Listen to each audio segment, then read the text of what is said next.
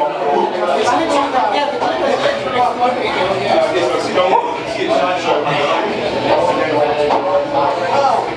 number 2 in the J1 league. I'm winning where it matters.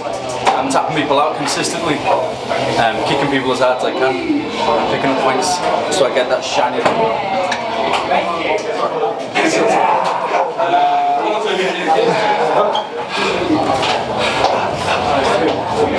Still no wins in the J1 League for Kelly 6.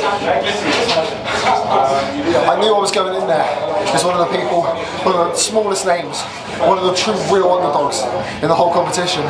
But I thought by now I would have at least come close. And you know, actually no, I have come close. And with people like Chris Ridgway, one of the best people in the entire UK scene, and I came that close to beating him. I know that I can get it done if I focus. And I'm not focusing on everything, I'm letting myself down. The amount of times I come back from shows, people are like, your fucking wrestling's great, it's brilliant, but you know what, mate, you need to sort out your size, you need to get some more mass on you, you need to fucking shred that excess weight. I'm letting myself down by not doing that. So that's what I'm going to do, because I can hang with them, technically. So now it's time for me to be able to physically hang with them. I'm going to make some changes. It's not too late for me to win that J1 League.